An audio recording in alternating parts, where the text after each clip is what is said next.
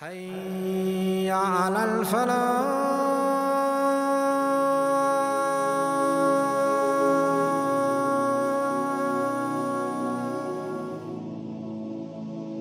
Brothers, sisters and friends, today we have an interesting question. Islam or atheism, you decide. Now, before I get into the thick of my argument, I would like to propose something.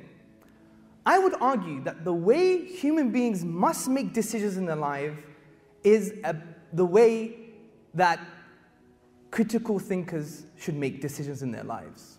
Now, you may think this is fancy philosophy. It's not. What I actually mean is that we must base our decisions on ration and reason and common sense. Say, for example, we're at home in our living room and we're watching the football.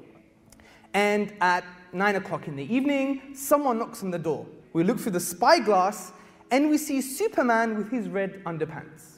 And he says, "I'm here to check the gas." And you're thinking, he's here to check my gas meter?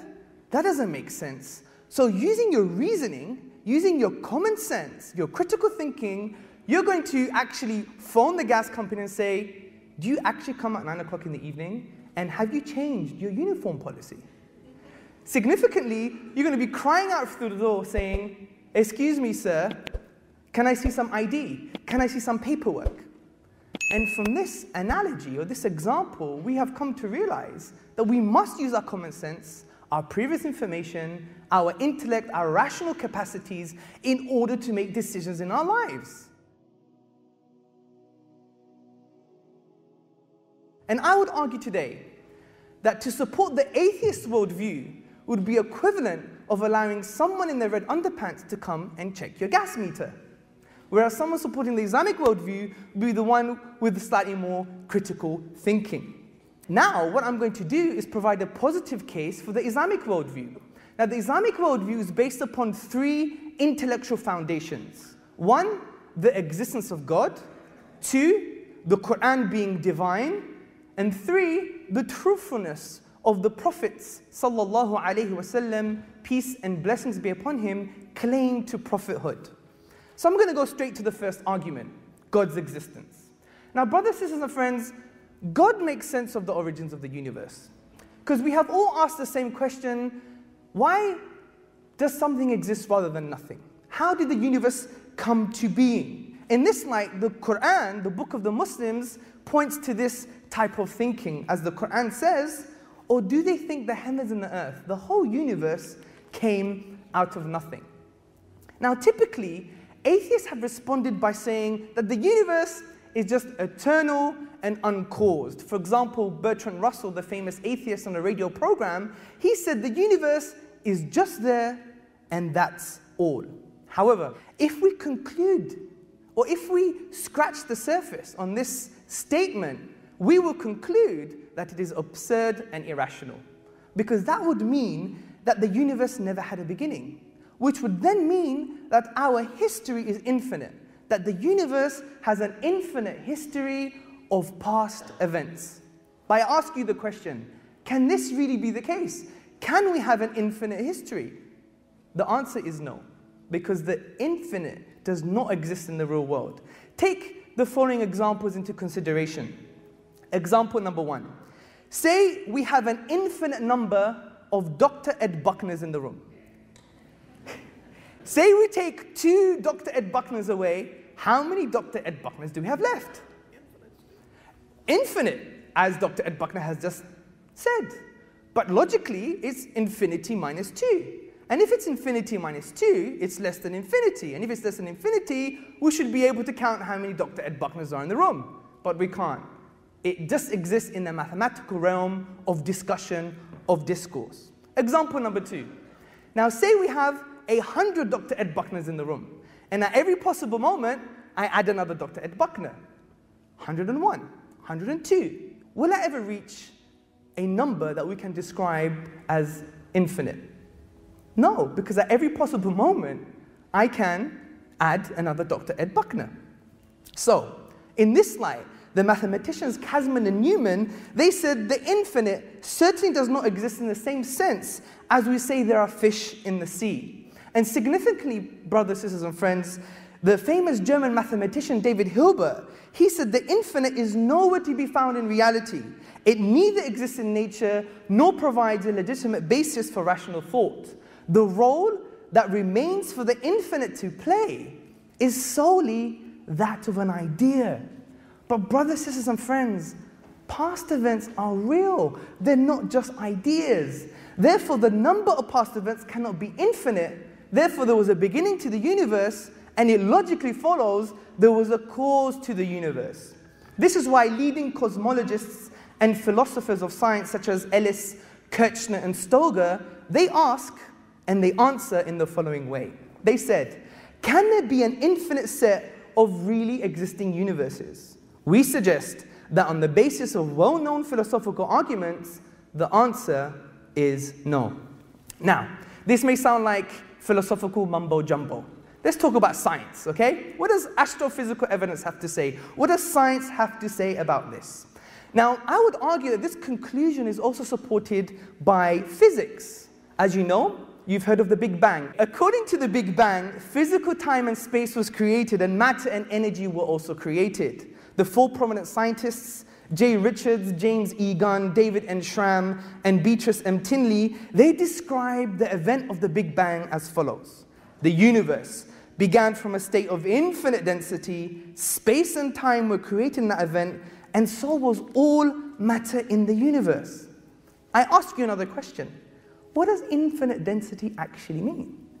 It actually means nothing. This is why Cambridge astronomer Fred Hoyle, he states that the universe at a point in the past was shrunk down to nothing at all. So let's reflect on this. It would actually mean that a proponent of the Big Bang theory or model would require us to believe that something comes from nothing. I ask you another question. Does something come from nothing? No, because out of nothing, nothing comes. This is why even atheist philosophers such as David Hume, he wrote in a letter, I never asserted to absurd proposition as that anything might arise without a cause. Similarly, P.J. Zwart in his publication About Time said, if there is anything we find inconceivable, it is that something could arise from nothing. And we even have the eminent physicist, Sir Arthur Eddington, concluding, the beginning seems to present insuperable difficulties unless we agree to look on it as frankly supernatural.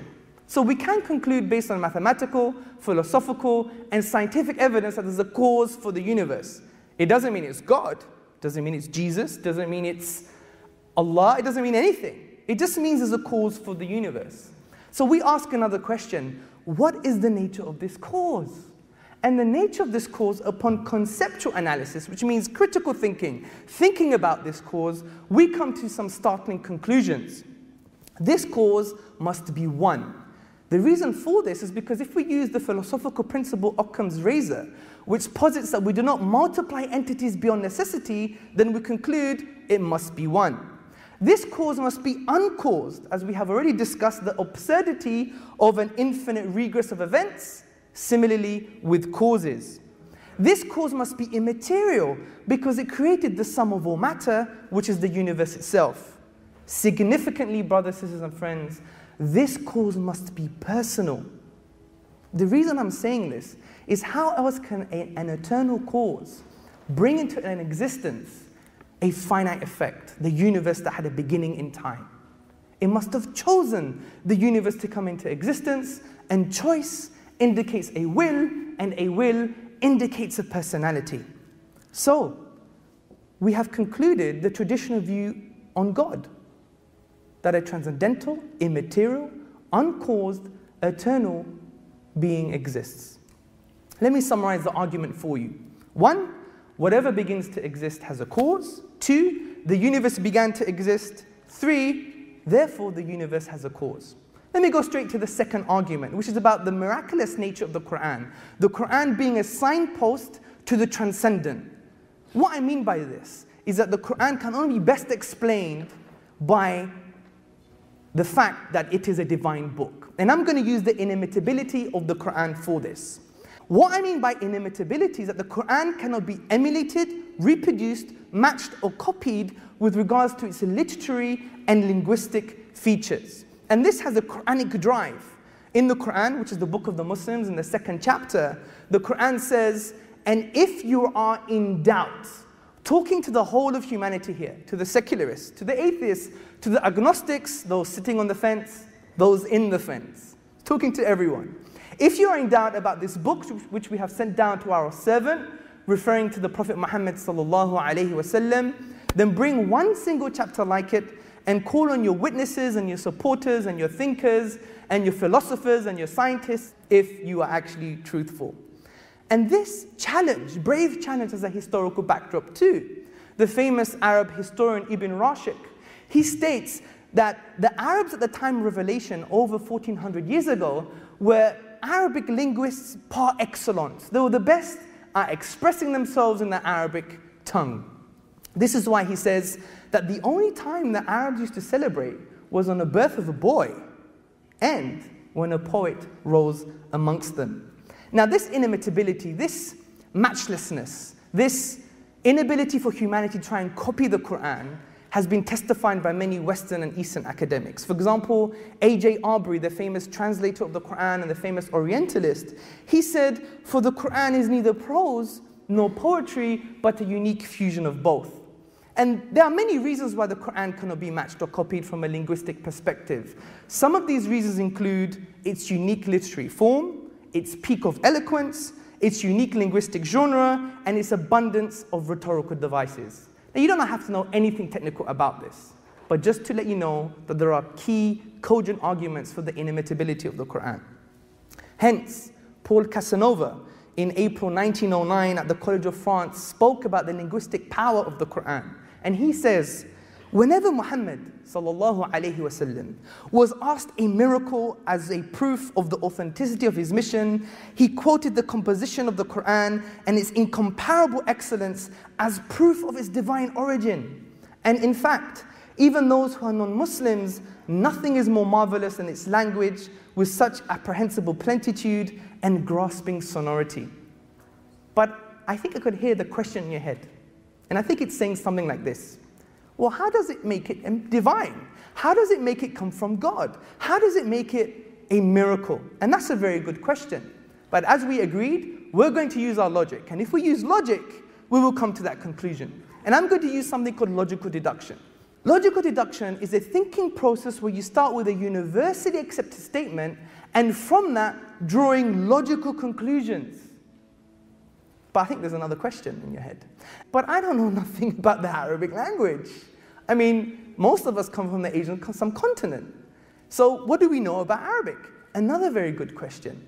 Well, you don't have to know anything about the Arabic language. Put your hand up if you really believe that China exists. Now, put your hand up if you've been to China before. 8 people. So for the majority of us, we still believe China exists. And I asked the majority of us, have you ever spoken to a Chinese person before? Have you eaten Chinese food in China? So we haven't done this, but we believe that China actually exists. But you may argue, but it's on the map. Well, if I drew you a map and I said, this is planet Zongo, and I'm a Zongolian, and I come from the planet Zugula, does that mean it really exists? No. But the reason we believe this, and if we study epistemology, the study of knowledge, we'll come to the conclusion that we believe in these things because it's testimony, it's recurrent reporting, it's a universally accepted statement. This is why the philosopher and historian C.A.J. Cordy, in his book, Testimony, A Philosophical Study, he highlights our dependency on this very fact. And he says, many of us have never seen a baby born, nor have most of us examined the circulation of the blood, nor the actual geography of the world, nor any fair sample of the laws of the land. Nor have we made the observations that lie behind our knowledge that the lights in the sky are heavenly bodies immensely distinct. So, I would argue, for you to reject the miraculous nature of the Quran would be equivalent of saying that China does not exist, and even saying that the world is not round. We believe it's round. Why? Have we actually felt its roundness? Have we gone to Australia and had a huge headache? No.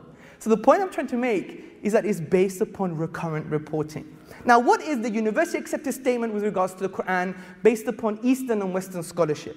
Well, it is as follows.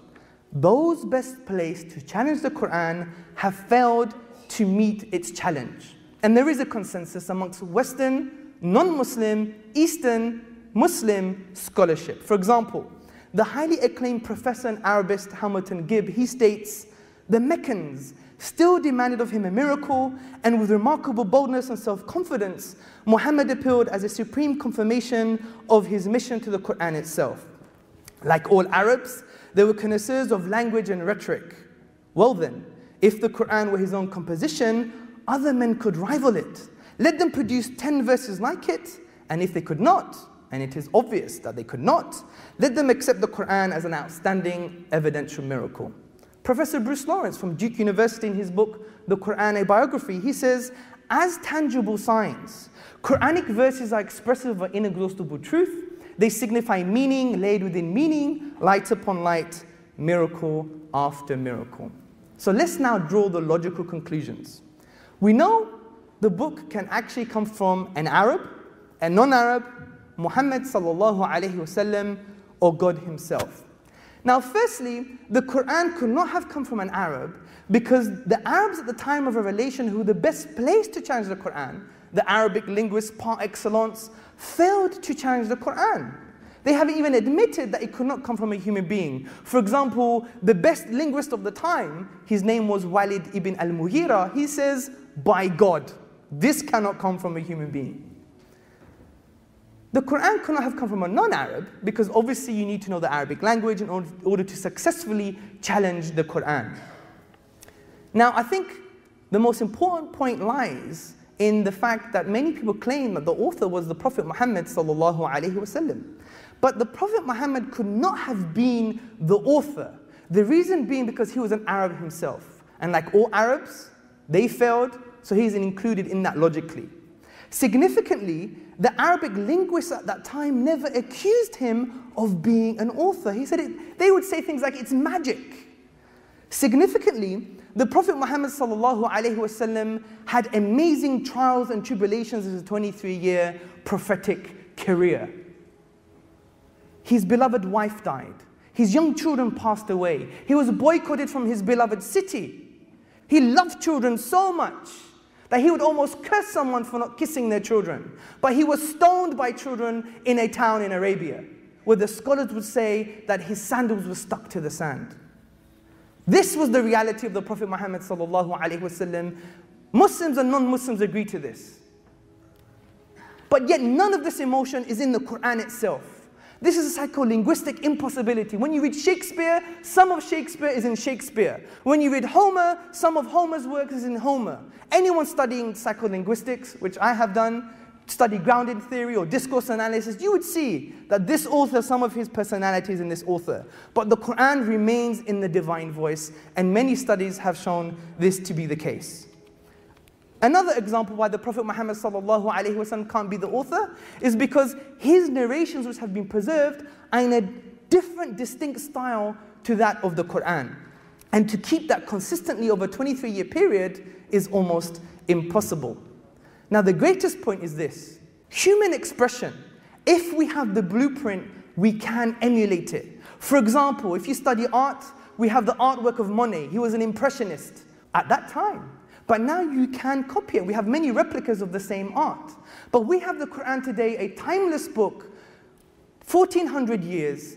We have the blueprint to the words, the letters, the sounds, the grammar, and the meaning, yet we cannot emulate the blueprint. This shows to me that none of the explanations above suffice. So we can only come to the conclusion that the best explanation of the inimitability of the Quran is the divine himself. So let's summarize the arguments as follows. 1. The Quran could have come from an Arab, a non-Arab, Muhammad sallallahu alaihi wasallam, or God. 2. It couldn't have been an Arab, a non-Arab, or Muhammad sallallahu alaihi wasallam. 3. Therefore, it must have been from God. Let's go to the third and final argument. The truthfulness of the claim of the Prophet Muhammad sallallahu alaihi wasallam to prophethood itself. We have 4 options. Borrowing from C.S. Lewis, we have 4 options. that the Prophet Muhammad sallallahu alaihi wasallam was a liar, he was deluded, he was both, or he was speaking the truth. And let's take each option and use our critical thinking that we agreed that we're going to use in the beginning. Let's take that he's a liar. The Prophet Muhammad sallallahu alaihi wasallam could never have been a liar. As we said, he was boycotted, he was stoned. He used to sleep on palm fibers when the kings of Persia and the Byzantines and the Romans were living it high. He never had any worldly gain. He was offered riches, he was offered power, but rejected it for his message. So this is not the psychological profile of a liar. And this is why sincere Orientalists such as W. Montgomery Watt, in his book Muhammad at Mecca, he said, his readiness to undergo persecution for his beliefs, the high moral character of the men who believed in him and looked up to him as a leader, and the greatness of his ultimate achievement, all argue his fundamental integrity.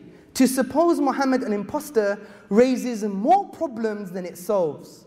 Moreover, none of the great figures of history is so poorly appreciated in the West as Muhammad sallallahu alaihi wasallam. Significantly, Sir George Bernard Shaw, in the volume The Genuine Islam, he said, I have always held the religion of Muhammad in high estimation because of its wonderful vitality. It is the only religion which appears to me to possess the assimilating capacity to the changing phase of existence which can make itself appeal to every age. I have studied him, the wonderful man, and in my opinion, far from being an antichrist, he must be called the savior of humanity. Let's go to the next option. We are clutching at intellectual straws here. The Prophet Muhammad sallallahu alaihi wasallam was deluded, some people say. But can this really be the case? The Prophet Muhammad sallallahu alaihi wasallam gave us wisdom and advice about developing an economic model for society, something which American scholars come all the way to Britain to propagate the economic message of Islam. Is this from a deluded person? Someone who thinks he's saying the truth, but in reality is an untruth? Of course not. Look at geopolitics, for example. The liberal capitalist Western model, they believe that there's too many needs, not enough resources, hence excessive competition. But how did the Prophet Muhammad sallallahu alaihi wasallam solve the number one economic problem of the 21st century? He said something very simple, that we have essential limited needs and enough resources. When we study geopolitics, we find that there's enough resources on the planet to feed 36 billion people. There's only about 7 billion people at the moment. So is this from a deluded person? Of course not. This is why Michael Hart, in the book The 100, a ranking of the most influential persons in history, he says, my choice of Muhammad to lead the list of the world's most influential persons may surprise some readers and may be questioned by others, but he was the only man in history who was supremely successful on both secular and religious levels. So how can a deluded person be successful religiously and from a secular perspective? Is this the product of a deluded man? What about the third option? He was both. Well, this is logically and philosophically impossible. You can't know that you're lying and keep a lie, and think you're saying the truth, yet it's an untruth at the same time. So what are we left, brothers, sisters, and friends? We are left that he's speaking the truth. And I think the following quotation from Dr. William Draper in his book, The History of Intellectual Development of Europe, summarizes this point quite nicely. He says, 4 years after the death of Justinian, AD 569, was born in Mecca, in Arabia, the man who of all men has exercised the greatest influence upon the human race, to be the religious head of many empires, to guide the daily life of 1/3 of the human race, may perhaps justify the title of Messenger of God. So we could summarize this argument as follows. 1. The Prophet Muhammad sallallahu alaihi wasallam could have been a liar, deluded, both, or speaking the truth. 2. He wasn't a liar, deluded, or both, based upon our critical analysis. 3. Therefore, he was speaking the truth. So brothers, sisters, and friends, these are very simple arguments that could be understood by an 8-year-old or an 80-year-old.